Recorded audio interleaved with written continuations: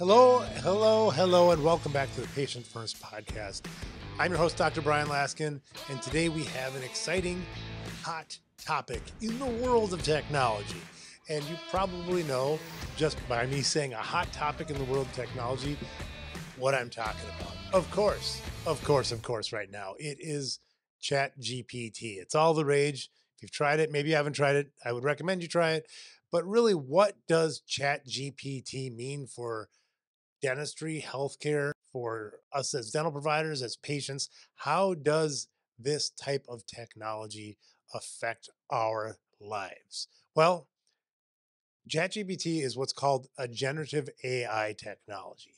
Generative AI is capable of generating new content in ChatGPT's instance. It's text that's not specifically programmed into the system, and it can be a wide range of different AI models and techniques that use machine learning, deep learning, recurrent neural networks, excuse me.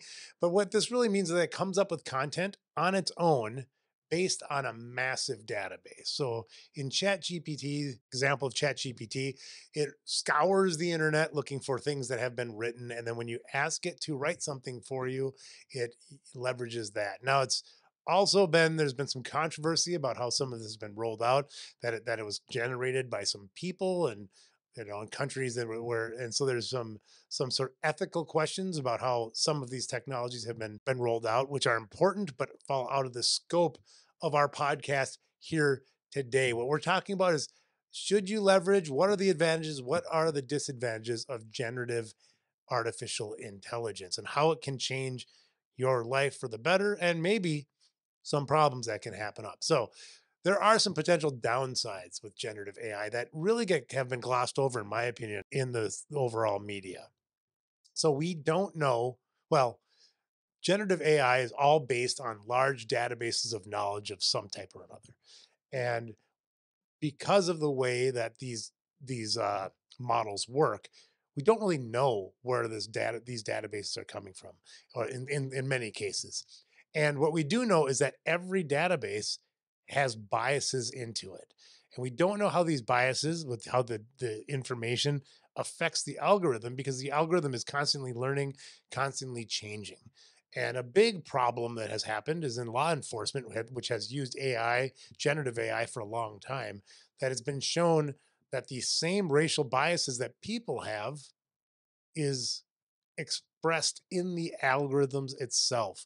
That's a big problem, not just for this one instance, but if you think about it, these generative AI systems are not any better than the databases, the data sets that they're creating these algorithms out of.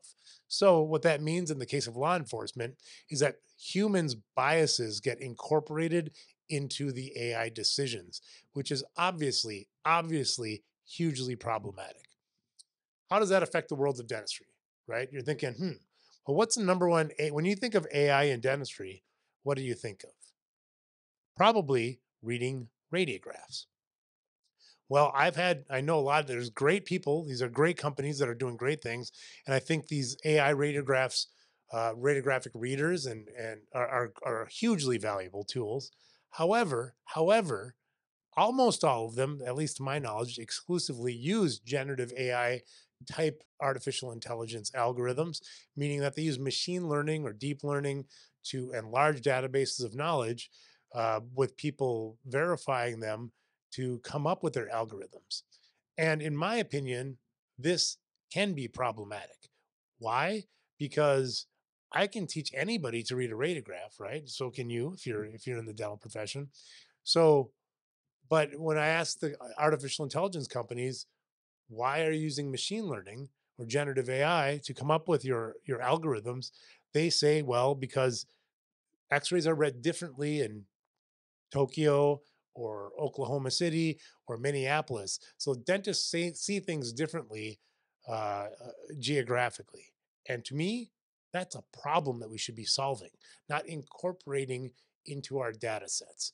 I personally don't think that this is a negative expression on the companies and how they express. I think these are fantastic tools that you should use, but there's a potential downside. Any the dentist biases towards reading radiographs can be incorporated into these algorithms, right? So that is a massive downside to generative AI tools like GPT that get incorporated into dentistry. So, what's the fix? It's knowing what the database of knowledge is and verifying that they're, looking for the biases and really cleaning the database, which is difficult because these are really large databases that need to be put into the generative AI models.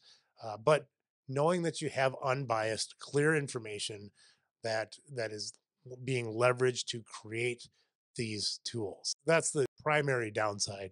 The secondary downside that I think of is, of course, the big fear of the world turning into the world of the Terminator, where Skynet takes over and these artificial intelligence tools, we just are slaves to them. So there's that downside. But I don't think that that's a huge risk. But it's one of those things with probability is low. But these are very, very powerful tools. And if you've watched the news, that's most people focus on that being the potential downside. The more actionable downside that I think we should all be aware of and asking the questions about is the biases in the databases that go into creating these generative AI tools in the first place. And there's a lot being used in dentistry, and so hopefully this will help you.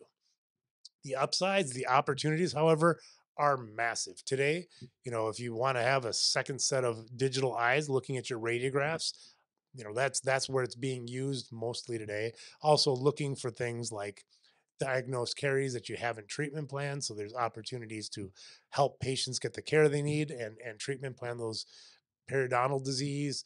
Uh, is being used a lot for large groups to do quality control, quality assurance to make sure that the crowns that we do have nice, tight fitting margins. That's all great stuff.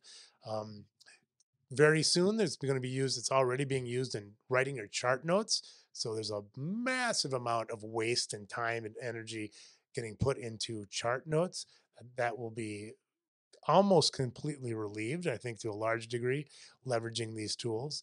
If you want to write a letter to a patient saying, happy birthday and thanks for moving to the area or whatever you want to say, Chat GPT can do that for you today very easily. There's great tools for creating images. So if you want to create an image about show me an image of a happy person coming out of dental practice and getting an ice cream cone because you give people ice cream cones at your dental practice. Well, they'll get an image that'll be made up. Then you can, if you don't like it, you can make another one very easily. So images, letters, text, these are all tools that are available today. And I would recommend you try them out because they are very powerful and they can save you a lot of time, energy, and money. And maybe you have somebody in the business team that needs to do some email communications, but they're not the best at writing those emails. Giving them a tool like ChatGPT to write those emails, and then they can edit them beforehand might be a very good thing to do. Saying write me a letter to a dental vendor that's very, very nice and says that we need another 30 days to pay our bill on time or whatever it is, right? That you don't have to, if somebody takes 10 minutes to write that email, it'll probably take 10 seconds with Chat GPT. So, what's coming? What's the future opportunity?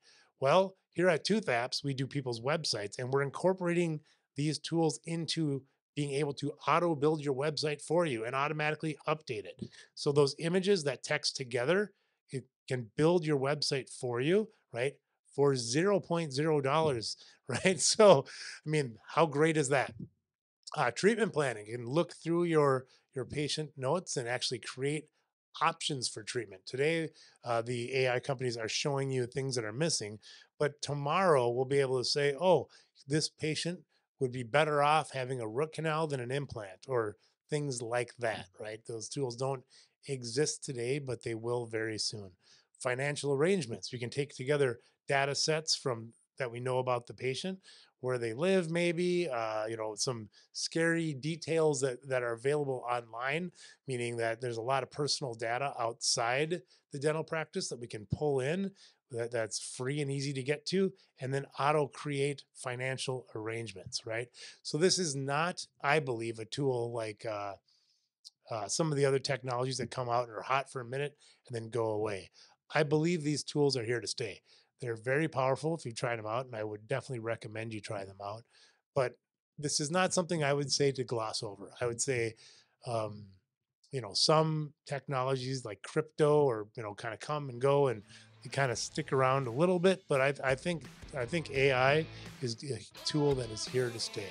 So try it out. Let me know what you think. Like and comment. I'd love to hear what you think about these AI tools in the comments below. And of course, I'm going to be happy to see you here right here again next week on the Patient First Podcast.